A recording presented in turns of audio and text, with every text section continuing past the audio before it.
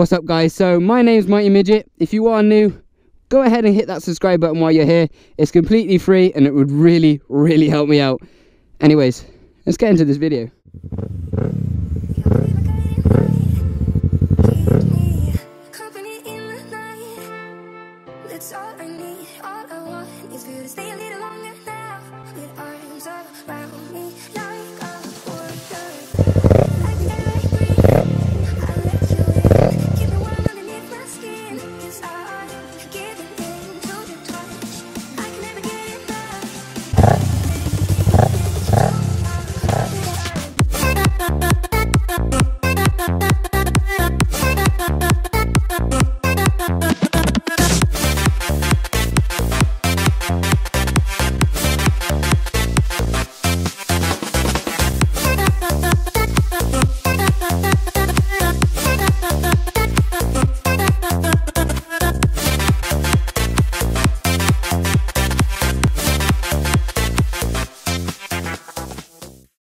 What's up guys, so today is all about mods. Let's talk about the mods I have on my Yamaha R3. Now, if you haven't seen already, I did a review video literally recently. That will be already out on the channel. You can go check that out. I went into a mad amount of depth on that video, all about this 2015 Yamaha R3, which you can obviously see isn't stock.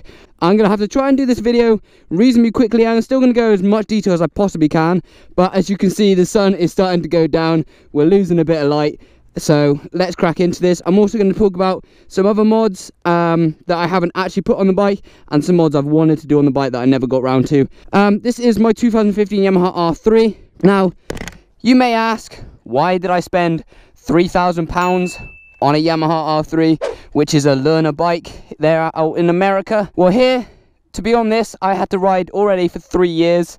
Well, you don't have to, but I had ridden since I was 16. 17 upgraded to a 125, which if you are an old subscriber, you'll recognize this place as the place I did my review video for my KTM Duke. That will also be linked down in the description. And then after having that for 2 years, at 19, I could upgrade to an A2 license, which is you're only allowed a bike that has 47 brake horsepower. And I chose this, a Yamaha R3. Do I regret it? No, not at all.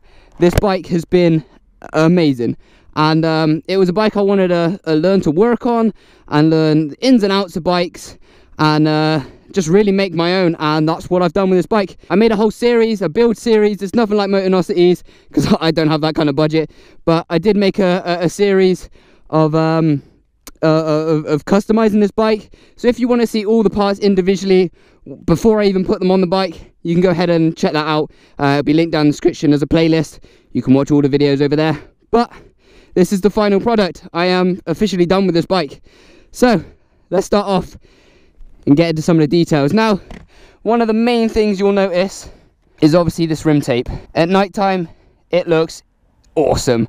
Going around, having them flashing about, looks really cool. This is probably going to be the last bike I ever put rim tape on. I put rim tape on my KTM Duke, and now I've done it on my R3, and if I'm honest, it's more of a pain in the ass to do.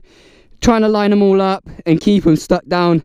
When you change the weather like it is in the UK, where it gets really hot and they get really cold, they expand and shrink, and they end up starting to peel off, which you may notice some of them already are. It's a pain in the ass, super gluing them back down all the time, so I don't really recommend them. They're not super expensive, but they do make the bike look pretty darn cool. Now, I know the bike may look like it's sponsored by R&G, which is mainly a crash protection product, but I'm really not. I wish I was, but I'm really not.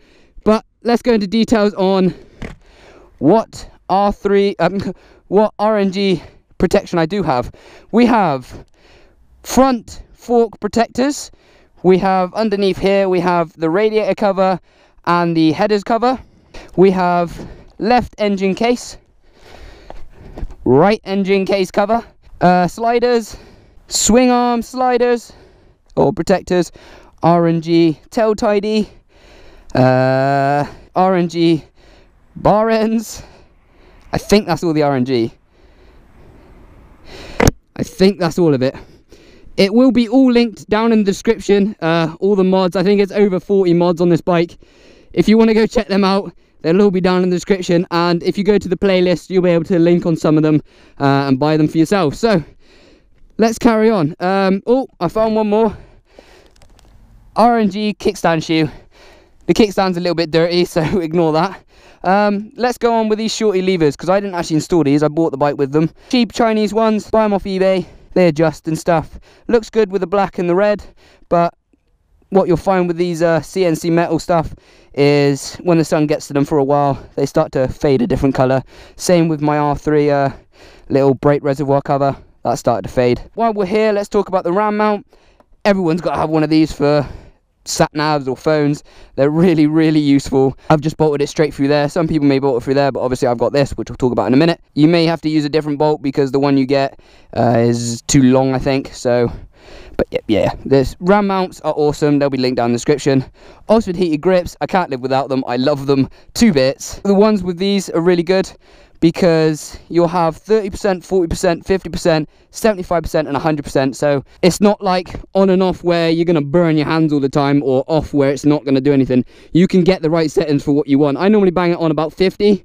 If it's really cold, 75. 100 will just burn your hands, it's too hot.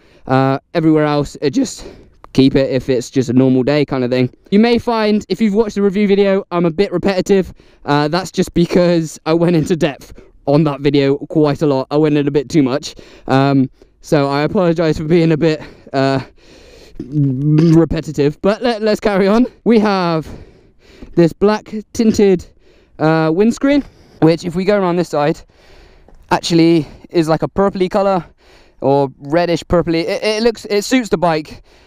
This side it's black, but when the sun goes onto it, it goes to like a reddy purple. It looks really cool. Mirrors, I do actually have the mirrors on at the moment. They're not the best of mirrors. I did want to swap them, but I could never find ones that really I like. So I ended up getting the RNG blank plates to take off the mirrors, which are over there. If I'm honest, I wouldn't go with them. I would go with a cheap Chinese brand or something, because they cost like 30 quid for those little plastic things. It's not worth it if I'm honest, but I had to match all the RNG stuff because I'm like that. One really big mod is the vortex clip-ons. These made a hell of a difference to the bike.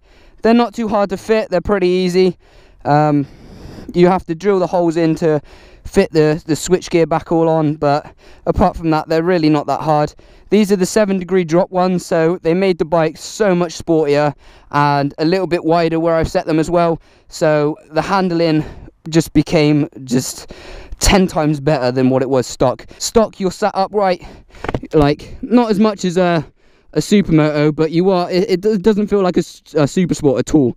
More like a cruiser or a sports tourer. A sports tourer is kind of the position you're sat in. This, having those vortex clip-ons, you really are in more of a sporty mode. Add in some rear sets and you're spot on. You can also get a custom seat. I never got a custom seat, unfortunately. That was one mod that I did plan on getting, but never got around to it. Let's talk about this Savage steering stabilizer. This is awesome to have, especially if you do a lot of motorway stuff. What you'll find with this bike is, because it's so lightweight, going along the motorway, you'll get, or the highway for you Americans, you'll get blown around all the time, and it can be quite daunting. It's quite scary sometimes. So hitting this on maximum, you're so much more stable. It really does make a difference. Also good if you do wheelies, when you come back down, you're not going to get tank slappers and stuff. And if you do long, twisty roads, turn it up a little bit. If you've got tight stuff, turn it right down. Spot on. It really does a good job. And this one, the Savage one's about 100 quid. The Olin ones are a little bit more expensive. But yeah, it is gold. I actually wanted it in gold. I think it looked quite cool. It standed out. But obviously it doesn't match any of the bike. But I liked it. What else have we got? Actually, here's one that I did want to do. So let's talk about brakes, because in the review video I talked about the brakes, and I don't like the brakes in this bike. And one thing I wish I had done is upgraded those calipers to a Brembo caliper, which you can do. Not too difficult either. You get a little Tiger performance mounting bracket, and then get some Brembos the actual caliper will fit on. I also wanted to swap out the disc brakes because it's only a single on the front and a single on the back, but I wanted to get some better ones just to make the brakes better. Also wanted to get some braided brake lines, but unfortunately my budget wasn't a lot of money and I never got round to it, which sucked. It really did, because that's one thing this bike could really do with, is some better brakes. We got these mini indicators on. If I'm honest, I wouldn't recommend them just because they are so small. They really do shine up. If I start the bike up, or turn the ignition on at least, and show you, they do light up really nicely, but they're just so diddy, especially the rear ones. When you put a number plate on, the UK size number plate almost blocks them off. You can still see it, but it almost covers half of the indicator, which isn't great. What else have we got? We have a keyless fuel tank. I actually just preferred the look of this one. That's why I swapped it out. And it also blacked out because the stock one's silver. A black one really changes the look of the bike and makes it look good. I did want to get a carbon fiber fairing piece here, but I would have had to order it from Thailand, and like, it takes a while for them to come round, so instead I just got a carbon fiber tank pad with the R3 logo on, which actually looks really good. I really like it. Probably one of my favorite looking mods to the bike, as well as the rim tape. Let's talk about these Area 22 rear sets. Now, unfortunately, these rear sets, they're not adjustable, and they haven't made the bike any more sportier. They didn't lift it up or anything, which kind of sucks, but it also meant that the price of them was a lot less than the other ones I was looking at. I was looking at some other ones and they were about 300 to 400 quid, which was just too expensive, where these were 100 quid. And I've also got Area 22 parts on my Honda Grom, and I love them. They're awesome. So that's why I went with them. They are black and red, they match the bike perfectly, and with the rim tape, if I just show you, with the rim tape, that rear end just there looks awesome. I just remembered I've also got an RNG shock tube right there. That was another RNG part. We also blacked out these pegs, the passenger pegs, as you can see. If you watched the build series, you know I had a little trouble with these, which you can go find out. But yeah, they make the bike. As I said, the whole bike I tried to black out. Black and red was kind of the color scheme, apart from the gold steering stabilizer, and I think I did a pretty good job. We'll talk about all these silver fairing bolts in a minute, because I did want to change them, and I've also just noticed the RNG tank grips as well. But yeah, let's go to this rear hugger right here. This is, not many people notice it, but it's one mod that should come on all R3s, because it changes the look of the bike completely. You may see this little bronze color here. I've just changed put some new brake pads on, and they were bronze, so that's why that looks a bit weird. They're not rusted or anything. But yeah, this rear hugger, it matches the swing arm color perfectly, and if I can link this one down in the description, I will, because honestly, my indicator was bent upwards then. Honestly, that is probably one of my favorite mods. It really did make the bike look completely different, and I think it looks awesome. You can hardly notice it. Like, it doesn't look, it looks stock, and it should be. And yeah, it looks awesome. I love it. We have I think it's JT sprocket and chain, all gold. It's hard to tell in this light, but it looks a beautiful gold. I'll see if I can get some pictures of that as well, because they look lush. We also added a block off plate, because obviously I fitted the M4 Street Slayer exhaust, and I added some new headers as well, because with the M4 exhaust you have to cut the headers here, the stock headers, getting rid of the catalytic converter, and then that basically acts as a full system almost. But I wanted to save even more weight, so I got some new headers, some lighter headers, and added an M4 exhaust. No baffling, and it sounds awesome, and made a huge weight reduction. I did, before I had that exhaust, I had an Acroprovic slip-on when I first bought the bike, which didn't sound bad, but it didn't sound great either. It didn't have that meatiness that this one has. And honestly, if you want an exhaust for your R3, get the M4. It's a bit deeper than the other ones. I think the Akrapovic and stuff, they sound a little bit too high-pitched, in my opinion, on the R3. This sounds a little bit deeper, and personally, I think it sounds awesome. I've done a whole video on that with a high-definition recorder. You can go check that out, but I will start up the bike in a minute, don't you worry. I don't know if you'll be able to see this. They're absolutely tiny. I'll see if I can zoom in. We have some carbon fiber tyre valve covers right there. They're tiny little things. They were nice and cheap, but that's another little mod on the bike. So yeah, we also flash tuned the bike with FT ECU. I won't go into that too much, but it basically de-restricted the bike. We have the solo seat cover.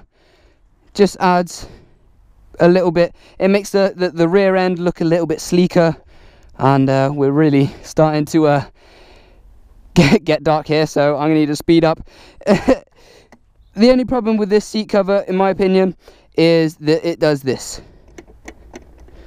It's got quite a lot of movement, especially at the back. Look at that. It is cheap eBay stuff, but yeah, it's I was scared as well that I wasn't be able to, it wouldn't color match, but it color matches perfectly, so you've got nothing to worry about. The bike is data tagged, which is awesome. And I think that's all of it. I think I've got into all of it. If not, as I said, it will be linked down in the description. Let's talk about tyres. The stock tyres, or the tyres that I had on first, I can't remember the make, but they weren't bad. I never had a really scary moment with them. And I did all twisties with them, got rid of the chicken strips completely on them. They were actually really good tyres, but as soon as it started to get cold and the tyres started to wear, I thought, well, I'm going to have to upgrade a little bit, and I got some Diabo Rosso 2s, and these tyres are awesome. If you can get these for your R3, I really do recommend them, at least the Diablo 2s, because they grip in the wet, in the dry, anything. They are so good tyres. They are a little bit expensive, but it's worth it. It really is. I think that's everything. And as I said in my R3 video, my review video, which again will be linked down in the description, you can go check it out. This bike has been amazing, and unfortunately I'm coming to the time that I want to upgrade. Not because this is too slow. I could live with this for the rest of my life. I really could. It's the perfect bike here in the UK. It may be a step too slow for you Americans, because you've got big open roads and you can have anything, and knowing you can have that more power, you get addicted to it. Trust me, I know. Riding my friends' bigger bikes like the SV650 and the KTM, you get addicted to that power. But I always get to this time where it's about a year's time, and I've had this over a year now, that I get not bored of the bike, but almost having the same bike. I just want to change. That's all it is. I just want to change. But if I had enough money to keep this bike, I really would. I absolutely adore it, and whoever's going to have it have next, best stay in touch with me, because it is such a good bike. I've absolutely loved this thing.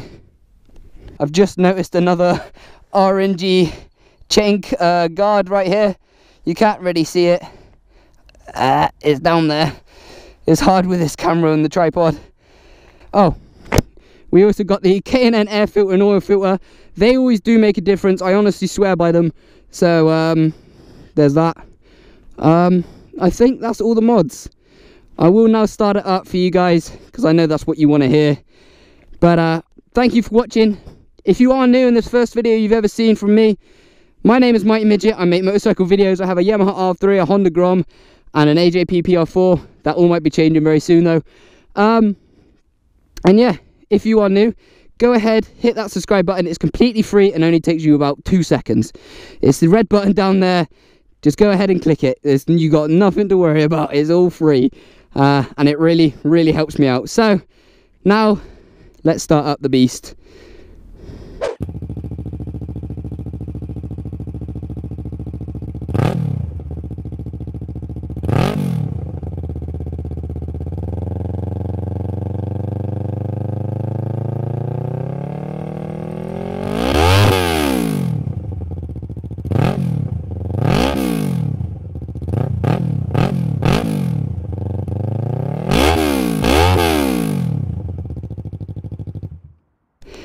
She's pretty loud, I'm not gonna lie.